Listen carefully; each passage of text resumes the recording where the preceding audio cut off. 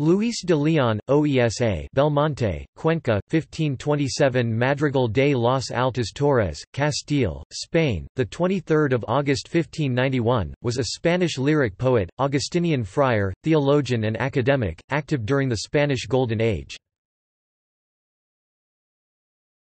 Topic: Early life. Topic: Luis de León was born in Belmonte, in the province of Cuenca, in 1527 or 1528. His parents were Lope de León and Inés de Varela, and they have 5 children. His father practiced law, and it was due to his profession that the family moved to Madrid in 1534, and later to Valladolid. Both of his parents had Jewish ancestry, so he would have been considered to be of converso lineage. Luis obtained a very thorough and extensive education, and was devoted to the interpretation and translation of religious texts and ideas. He was proficient in Greek, Hebrew, and Latin. He entered the University of Salamanca at the age of 14, in 1541, to study canon law under the care of his uncle Francisco. At some point between 1541 and 1543, Thompson states that it was about 5 to 6 months after beginning his studies, while other authors often claim it was 1543. Luis abandoned his studies and instead entered the Order of the Hermits of St. Augustine. After a novitiate of uncertain duration, he joined the Priory of San Pedro on 29 January 1544. The first record of León as a student of theology is in the matriculation book at the University of Salamanca for 1546–7. In 1552, Fray Luis graduated with a bachelor's degree in theology from the University of Toledo and continued his education as a student of Hebrew and biblical interpretation at the University of Alcalá de Henares. Academic career.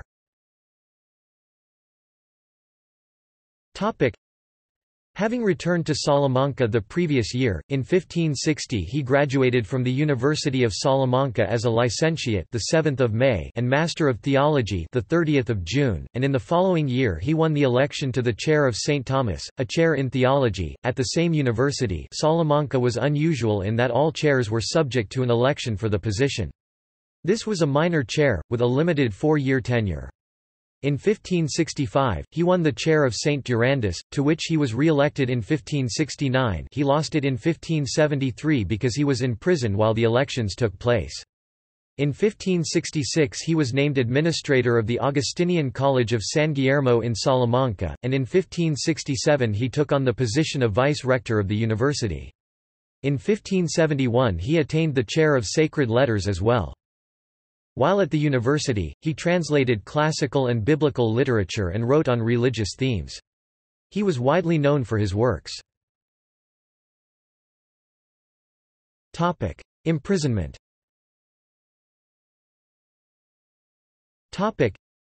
In 1571 Dominican professors Bartolomé de Medina and Castro put forth 17 propositions to the Inquisition documenting Fray Luis' allegedly heretical opinions.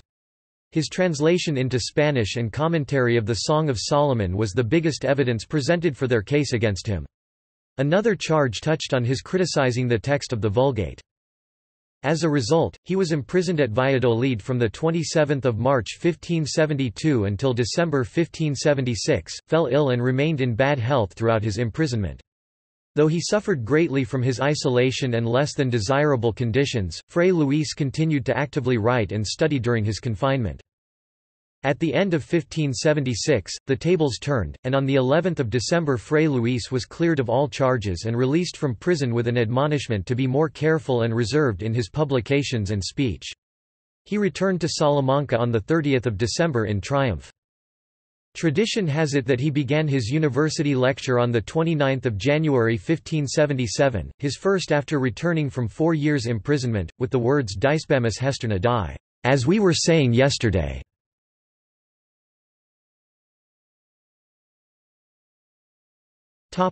Later life.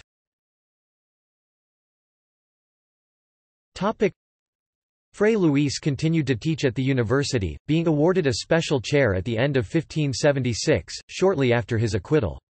In 1578 he obtained, for life, the chair of moral philosophy, and in 1579 was elected to the most significant chair in the university, the chair of Holy Scripture, sometimes known as the chair of Biblical Studies or the Bible chair. He went on to earn a Master of the Arts degree from the University of Sahagun.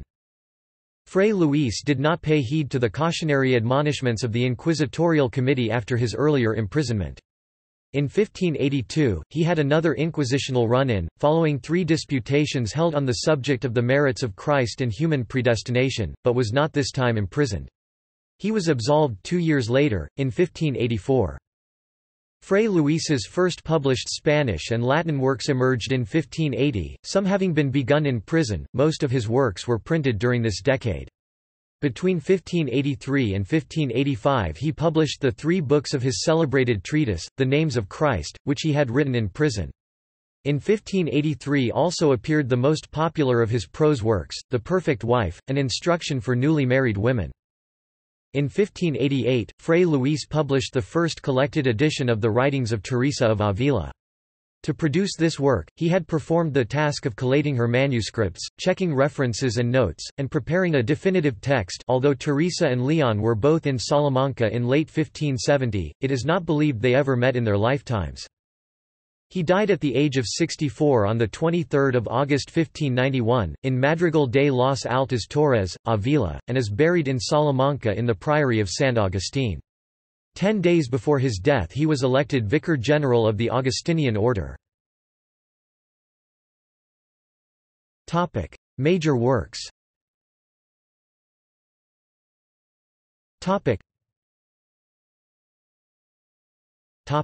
Cantar de los Cantares, translation of Song of Songs.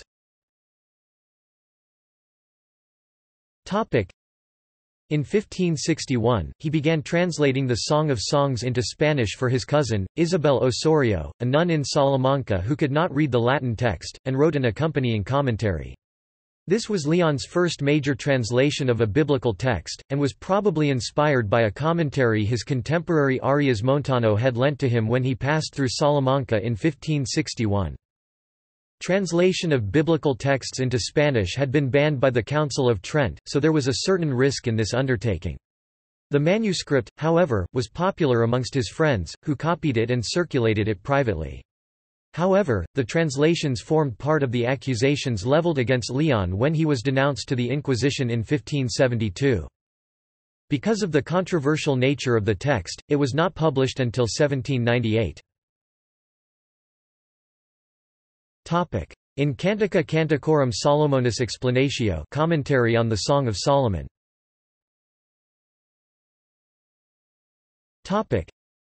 This was published in 1580, and built on an earlier Spanish commentary. He revised and enlarged it in a 1589 edition. La Perfecta Casada, the Perfect Wife.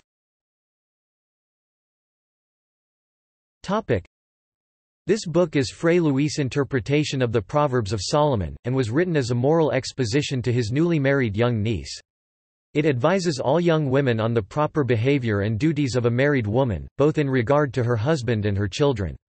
The book quickly became a popular wedding gift to young women of the era, as it was an instruction manual for marriage. In addition, this book was a revolutionary defense of women's roles in society at the time. It was first published in 1583, and was popular, appearing in 6 editions by 1632. De los Nombres de Cristo, the Names of Christ.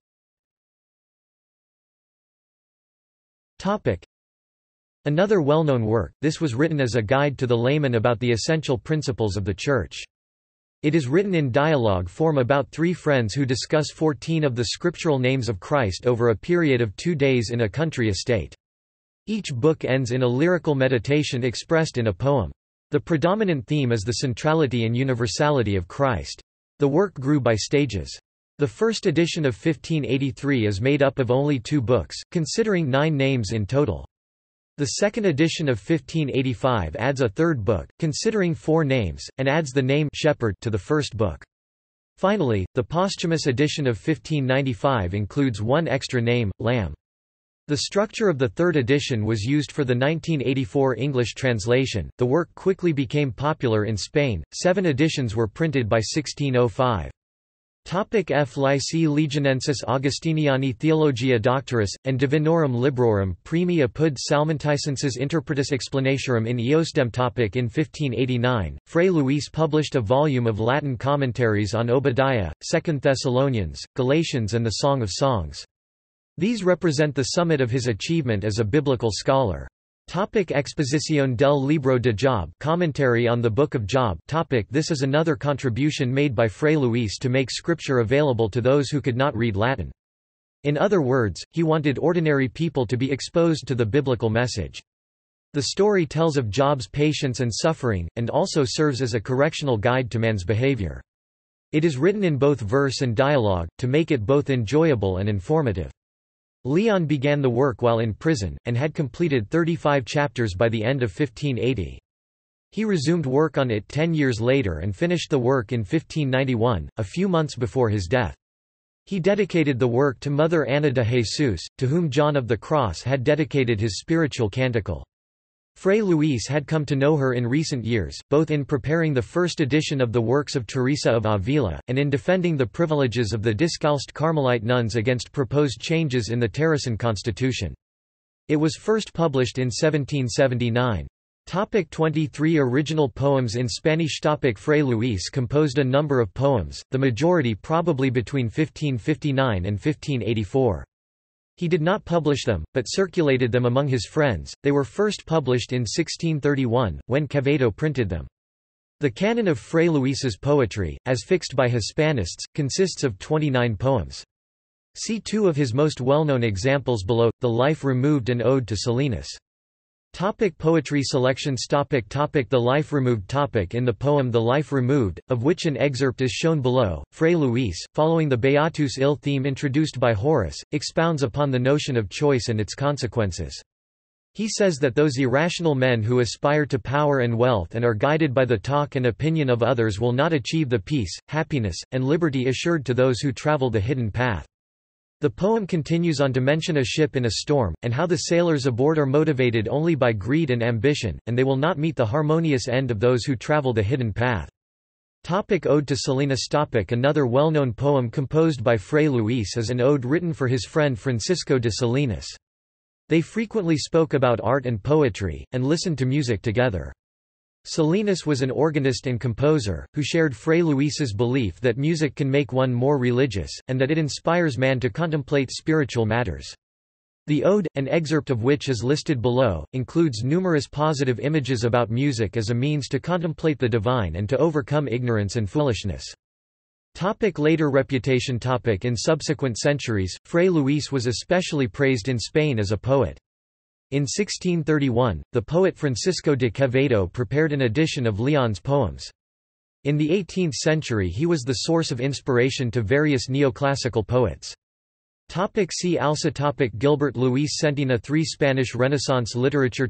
References. This article incorporates text from a publication now in the public domain. Herbermann, Charles, ed. 1913. Luis de León. Catholic Encyclopedia. New York, Robert Appleton.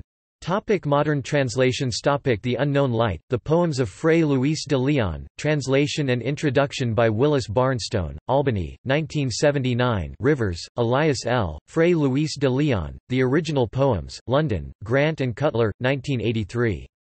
Fray Luis de León, The Names of Christ, translation and introduction by Manuel Duran and William Kluback, New York, Paulist Press, 1984. Translation of Nombres de Cristo, a bilingual edition of Fray Luis de León's La Perfecta Casada, The Role of Married Women in 16th-Century Spain, translated and introduction by John A. Jones and Javier San Jose Lira, Lewiston, N.Y., Lampeter, UK, E. Mellon, 1999. Luis de León, Ode to Francisco Salinas, trans. Michael Smith, Shearsman Books, 2006, 1.